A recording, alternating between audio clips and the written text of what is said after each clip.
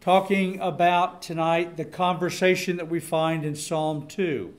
This is session 2. Last week we looked at Psalm 2, and so let's just read through it. It's a short psalm. Psalm 2, beginning in verse 1. It was never more relevant than it is today, than it was in the day when David looked at this and saw it. Why do the heathen rage, and the people imagine a vain thing? The kings of the earth set themselves, and the rulers take counsel together against the Lord and against his anointed, saying, "Let us break their bands asunder, and cast away their cords from us." He that sitteth in the heavens shall laugh. The Lord shall have them in derision. Then shall he speak unto them in his wrath, and vex them in his sore displeasure. Yet have I set my king upon my holy hill of Zion. I will declare the decree. The Lord hath said unto me, Thou art my son. This day have I begotten thee. Ask of me, and I shall give thee the heathen for thine inheritance, and the uttermost parts of the earth for thy possession. Thou shalt break them with a rod of iron. Thou shalt dash them in pieces like a potter's vessel. Be wise now, therefore, O ye kings. Be instructed, ye judges of the earth. Serve the Lord with fear, and rejoice with trembling. Kiss the Son, lest he be angry, and ye perish from the way. When his wrath is kindled but a little, blessed are all they that have put their trust in him. Wow, we could do several more sessions on this passage, but we're going to do session 2 tonight of this conversation. There are multiple voices in this conversation. Last week we looked at the first 3 voices. We looked at the voice of David. David said, I can't believe I'm seeing this. Verse 1 and 2. And then the voice of the nations.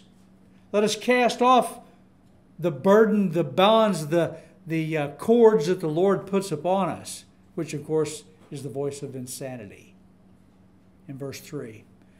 And then the voice of the Father speaks with authority. He will laugh. He will have them in derision. And then he's going to get real nasty with them. So we'll pick it up there. Last week we talked about responding to panic. People respond in different ways. And in the moment of disaster, if you respond the wrong way, it can be deadly. There are 2 extremes that people tend to respond. In failure to act, that is just freezing. And I don't know if there's much you can do about that, because until you know what to do, that's what you do. But when you hear the gunshot, you need to duck. And the other one is overreacting. Don't jump out the window, jump in the closet. Or whatever it might be. Don't overreact. And Luke 21, 25 through 28, we read that. And Jesus said basically this: when you see these things begin to happen, you need to respond. So let's talk about a couple of headlines that feed into this insanity that we see going on. Some headline news. The Senate is about to vote, maybe voting now, I don't know, on the Respect for Marriage Act. And there is no respect for marriage in it. Ultimately, it will be, and we've known for years this is the way the gay agenda was going to push things. We knew that it was. So there's no real surprise. It's still discouraging to see it. They're going to codify gay marriage in such a way that if you don't go along with it, you're going to be going contrary to the government, the law. Yeah. Now, supposedly, the last thing that I read was that there was an amendment being added that was supposed to exempt tax-exempt corporations like churches. But I'd also read that it really didn't.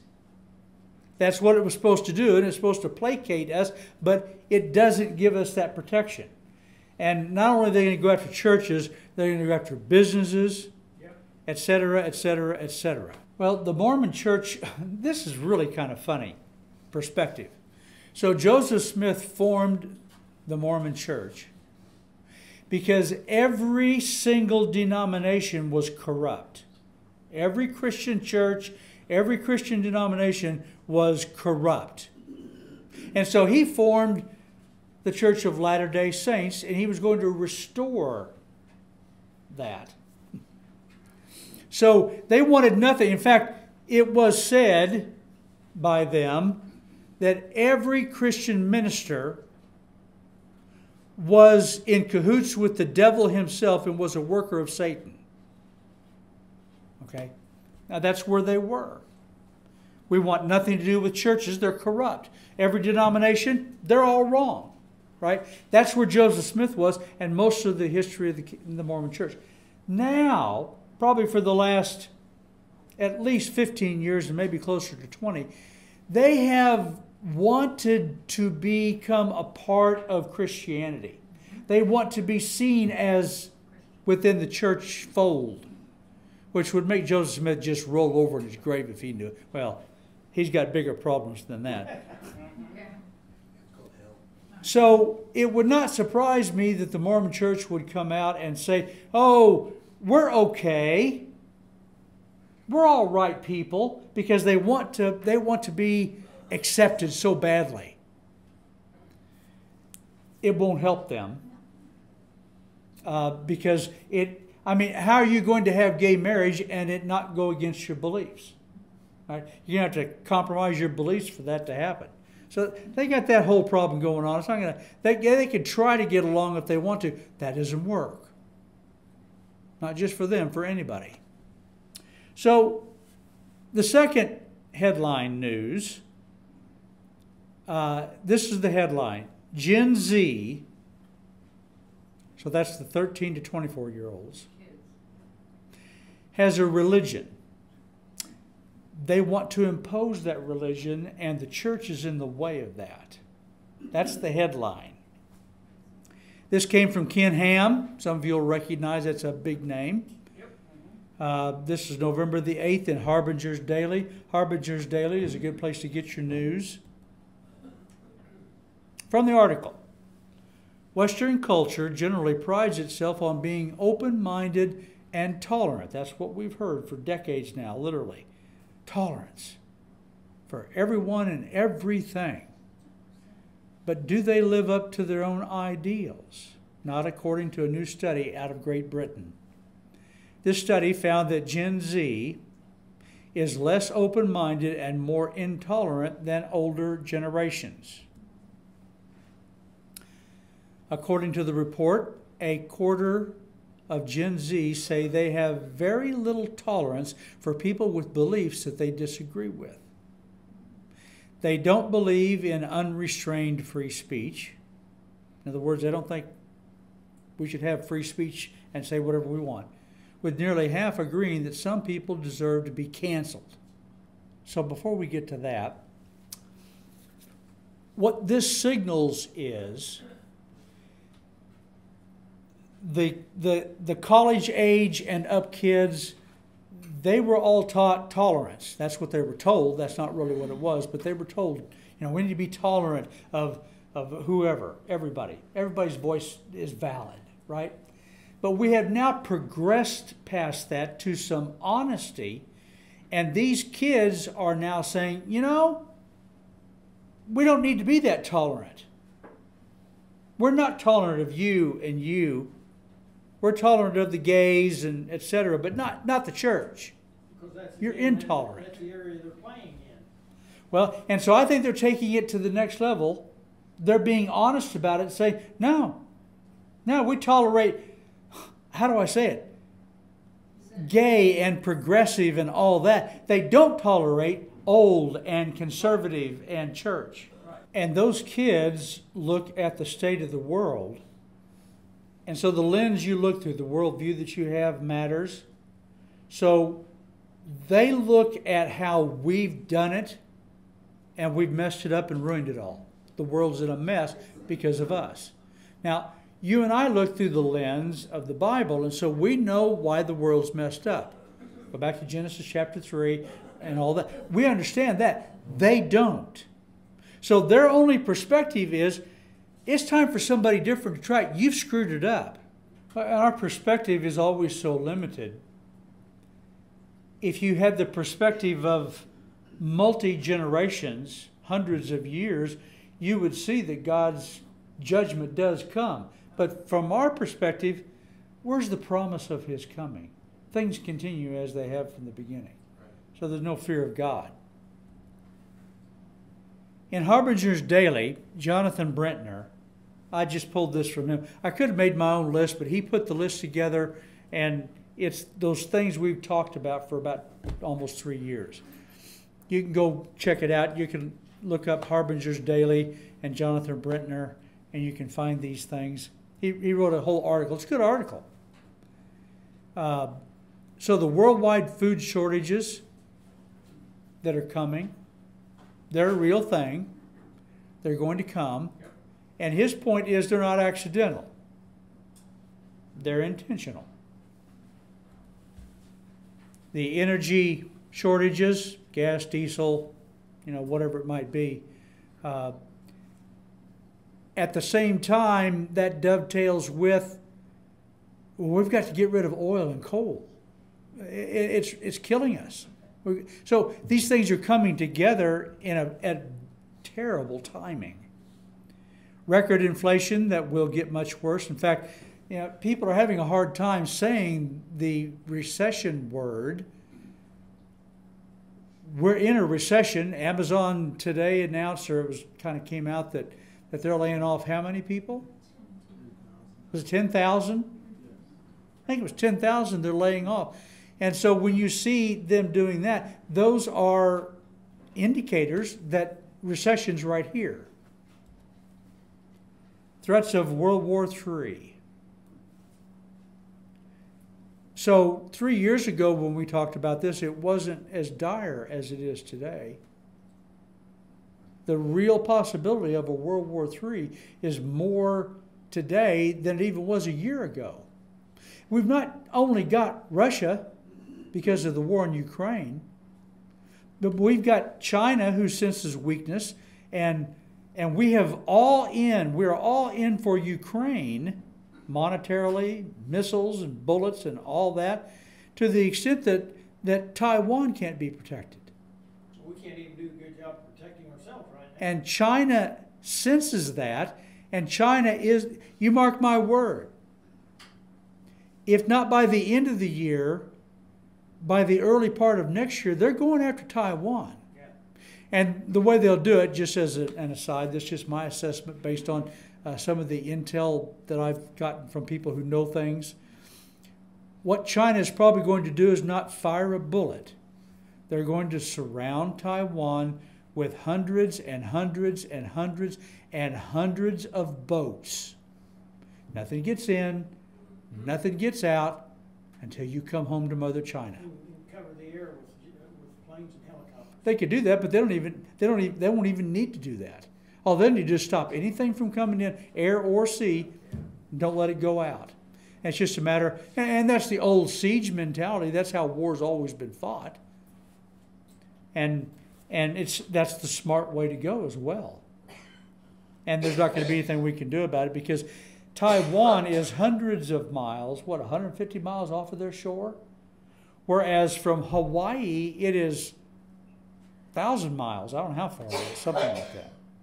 But then there's North Korea going against South Korea that will drag us. So the threat of World War III, at the same time we're having record inflation, at the same time we're having these shortages, at the same time we're having an energy debate and argument. We're selling our reserves off and even selling them to China. Oh, we're going to buy it back. We'll buy it back cheap. That's what he said. So the depopulation agenda is factoring into this as well. We've talked about this. I'm not going to go into great detail, but these elite globalists really believe that there are too many people on the planet. Yeah. Yeah. There have been people who have calculated it, and they have calculated that there are about the number of people on the earth today as there were at the time of the flood. Another piece of perspective. You could take every man, woman, and child in the United States and put them, give them a 3-foot area and put them in Minnesota, I believe it was. We're not overpopulated. That's a myth. And then we've got many areas that are way less populated than the United States. So the depopulation agenda, at the same time we've got the war threat and all of these things, they're all coming together at the same time. The push for a one world government, hey, I totally get it. The individual governments are not working. We need somebody to stand up and take charge.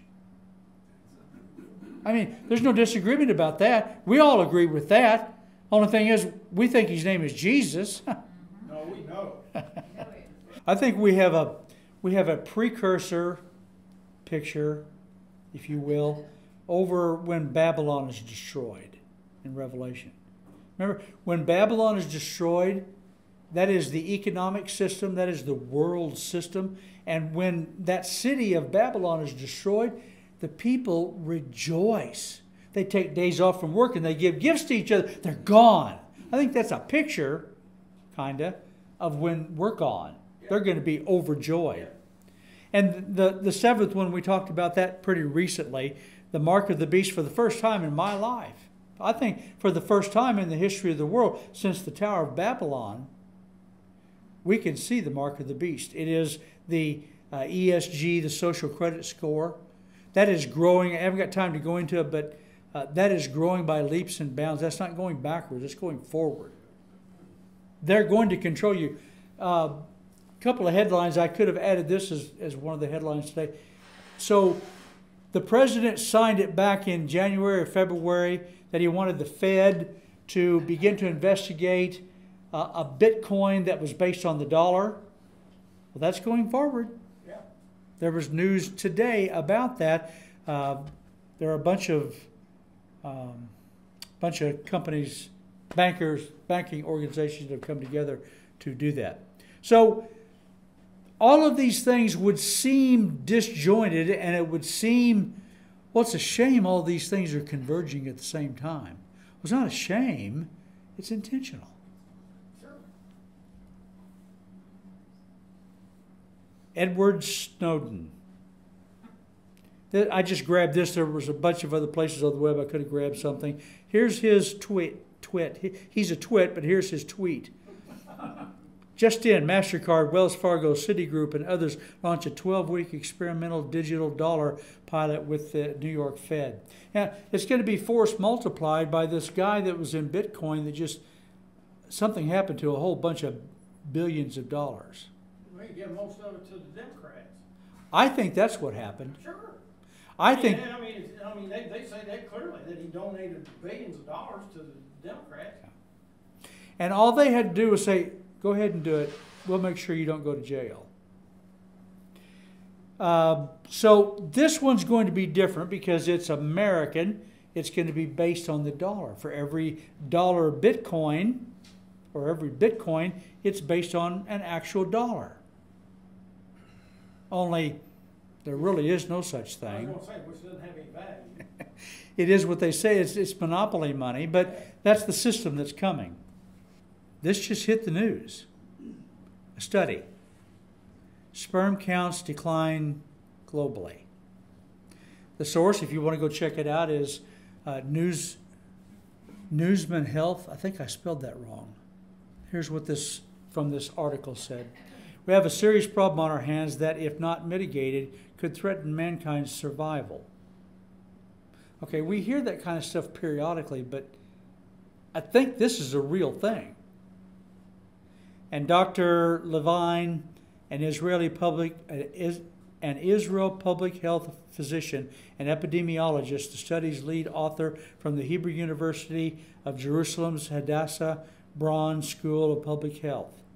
The findings were published Tuesday in the journal Human Reproductive Update. Data from 1973 up through 2018 shows sperm counts dropped an average of 1.2% annually. It gets worse. Data after the year 2000 revealed a decline of more than 2.6% per year. This is 2022. Another one of those conspiracy theories. Here's what he said. Levine said, "It's just unbelievable. I couldn't believe it myself." The professor said the results point to a global crisis that could be compared to climate change. Now, I've got a couple of questions. First of all, how do they actually know this? Yeah, good question. You know? Good question. I mean, maybe there's ways they know this, but that's a question in my mind. How do they actually know this? I haven't been checked, personally, I can attest. But let's assume that that's true, and I really kind of believe it's true. When he was asked in the article, and I encourage you to go find the article and read it, he was asked why, what are the reasons for this? And he said that he said, we probably need to look to the chemicals in our food and water. Absolutely. And he didn't say it, but the genetically modified food is going to be huge in that. Absolutely. Now, so I only know one thing you can do about this. Go have some babies while you can. Right? Aside from that, there's nothing you can do about this. But it does point to this convergence of all these things coming together. It looks like a conspiracy. It looks like a satanic, otherworldly conspiracy. The only thing is, it's not theoretical. It's a real thing. The number of sevens in the book of Revelation are really amazing. Here are some of them. You see those? Okay. These are not accidental. Seven's a big deal to God. I mean, when he wrote this book, there's actually going to be, today there are 7 lampstands. Well, what does that mean? Well, let's talk about that. Chapter 2 and 3. There are 7 churches that Jesus wrote 7 letters to. There are 7 candlesticks.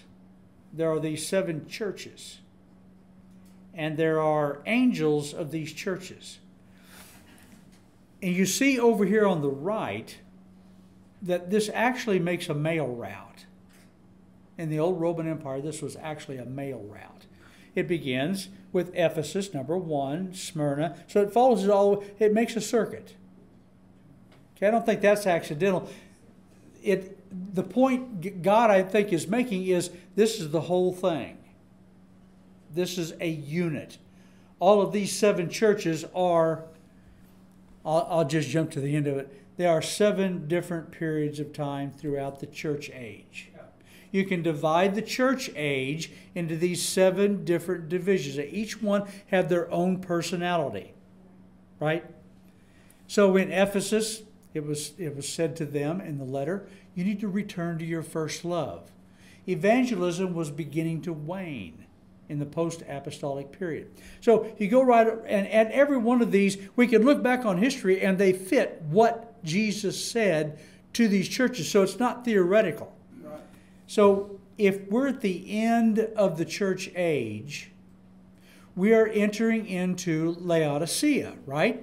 Yep. I mean, if I'm right about that, we are entering into Laodicea. Well, what's the chief characteristic of Laodicea? It's lukewarm. Yep. I don't care. And that's the attitude of most Christians. You talk to most Christian preachers, what do you think about the coming of Jesus? I don't know. I don't really care. Laodicea. But we're coming off from Philadelphia.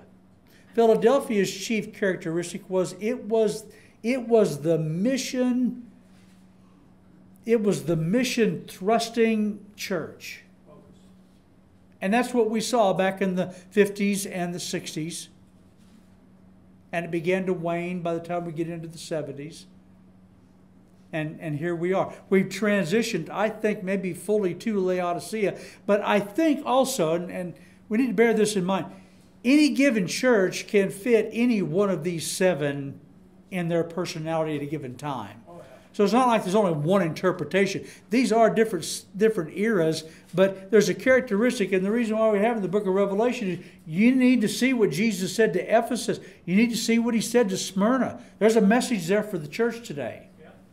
So if we're transitioning from Philadelphia to Laodicea,